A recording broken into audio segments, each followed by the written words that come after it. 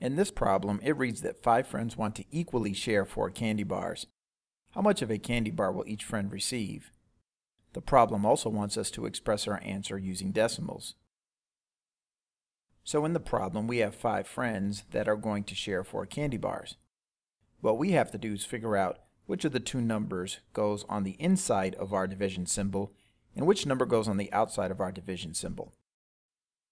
One thing that you can look for is which of the two numbers represents the object that is going to be cut up or divided up. And in this case, we are going to divide up the candy bars. So the 4 is what we write on the inside. And what we are going to divide by are the 5 friends. Now at this point, we can see that 5 cannot be divided into 4 even one whole time. This simply means that each person will receive less than one whole candy bar. So what we proceed to do at this point is add a decimal at the end of 4, move a decimal directly above, and write a 0 in the tens place. Now what we do is we pretend that 4.0 is 40, and we divide 5 inside 40, which can be divided in exactly 8 times.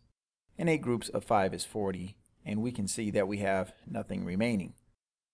So we would say that each friend will receive 8/10 of a candy bar. Now if you were to express that as a fraction, we could write 8 over 10, and we may reduce that even further to 4/5, and we could say that each of the friends will receive 4/5 of a candy bar, but because they asked us to express it as a decimal, we would leave it as 0.8 or 0 and 8/10.